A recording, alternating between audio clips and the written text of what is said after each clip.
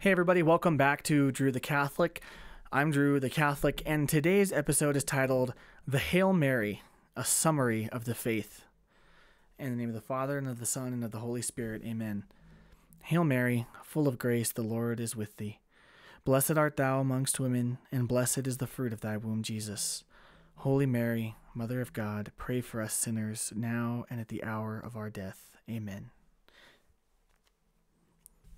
This is a prayer prayed daily by Catholics, universally and unceasingly.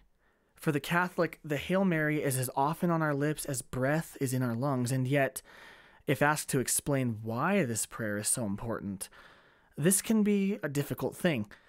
Perhaps we've always prayed it. Perhaps we don't struggle with the Marian dogmas and don't have any issue asking for the intercession of the Blessed Mother, and of course, Catholics don't have issues with such things. As a Protestant, however, the seeming super importance of the Hail Mary seemed strange to me. Okay, sure, I thought Mary is the Mother of God. She's ever virgin, and she might even be immaculately conceived, I thought. And it is okay to ask for the intercession of saints. I get it. But why do we pray this so often? Why do Catholics pray this so often, I wondered. Along the road towards Catholicism, I began to soften my heart towards Mary and accept her as my mother.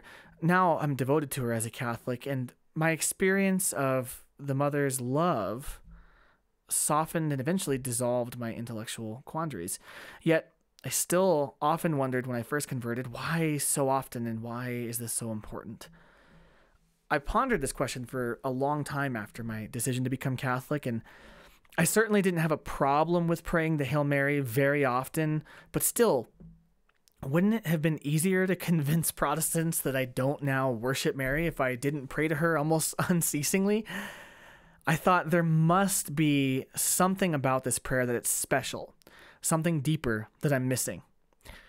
One day recently, while praying the rosary, a sort of epiphany dawned on me. I had long studied the traditions of the church, especially the early church fathers, and before that journey, I had studied the scriptures, and it was those two things, in fact, that brought me home. And so this day, while clutching the beads of my rosary and praying Hail Mary, I suddenly became acutely aware, all at once, where each and every one of those words came from, as if the whole story and all of its depth was laid out before me on a tapestry. Hail Mary, full of grace, the Lord is with thee. That's from Luke chapter 1, verse 28. That's the Annunciation. And in the verses just after, verse 42, blessed art thou amongst women, and blessed is the fruit of thy womb. Of course, I was already aware these two lines came from the Gospel of Luke. But in that moment, I became aware at once of the deep meaning of them. For one, an angel visits an Israelite virgin and announces the coming of the Messiah. God has remembered his covenant. He's done it. He will bring victory to Israel as he promised. This is what they've been waiting for thousands of years. And at the end of this passage, Mary's own song proves this. She says, he has helped his servant Israel, remembering to be merciful to Abraham and his descendants forever, just as he promised our ancestors.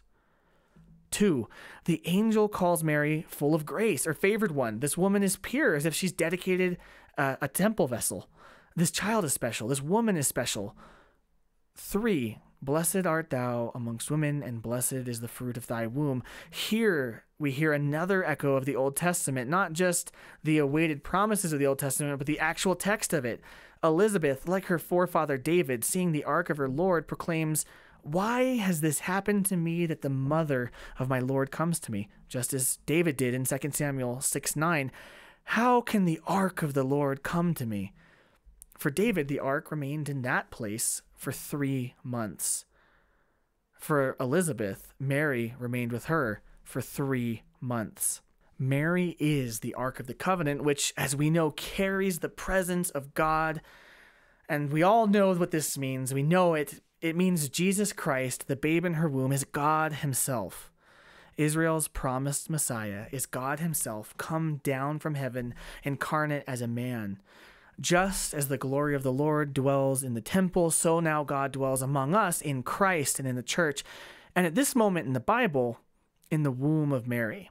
You see, what we have in those two lines, the first two lines of the Hail Mary, are a summation of the whole gospel. And more than that, they come directly to us from sacred scripture, which is a pillar of truth in our faith. Okay, wow, that's a lot. So what about the last two lines? Holy Mary, Mother of God. I'll read to you a quote about this one. Therefore, because the Holy Virgin bore in the flesh God who is united hypostatically with the flesh, for that reason we call her Mother of God. That is the Council of Ephesus in 431 AD. The church defined dogmatically that Mary is the Theotokos, the God-bearer, the Mother of God. And why? Because at the moment of his conception, Christ is fully God and fully man in one hypostatic union. At no moment was the humanity of Christ separate from the divinity of Christ, and nor do they stain or change one another. Mary, then, in her womb, carried the divine Logos, the Son, the eternally begotten one who became man, Emmanuel, God among us. What about the last line? Pray for us sinners now and at the hour of our death. In this, we see the communion of saints, the indivisible singular body of Christ, that is, his church, and an embodied act of charity from our mother to pray for us, her children, the very body of her Son in his church, in our trials now and leading to our death. This is an embodiment of that line in the Apostles' Creed, I believe in the Holy Catholic Church and the communion of saints. These last two lines, Holy Mary, Mother of God, pray for us sinners now and at the hour of our death, encapsulate holy tradition and the magisterial authority of the Church. Just as the first two lines of the Hail Mary come from the Scriptures and sum up the story of the Scriptures, the gospel itself, so these last two come from holy tradition and reveal to us the necessity of tradition and the magisterium. And so, laid before us in the Hail Mary is the content of the faith and the pillars of authority in the faith.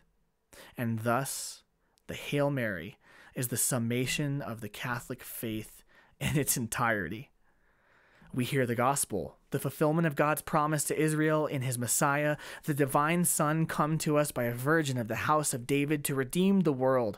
And we see the working of his apostles passing down apostolic tradition and authority so that by the councils, his incarnation, his gospel might be defended and protected for the benefit of generation after generation. We hear from Scripture and tradition. So then, why do we pray this prayer so often? Why is it so important to Catholics? Because every time we pray the Hail Mary, we are praying and retelling the entirety of our Catholic faith. And so now, having meditated and ruminated and spoken on that, Hail Mary, full of grace, the Lord is with thee. Blessed art thou amongst women, and blessed is the fruit of thy womb, Jesus. Holy Mary, Mother of God, pray for us sinners, now and at the hour of our death. Amen. In the name of the Father, and of the Son, and of the Holy Spirit. Amen.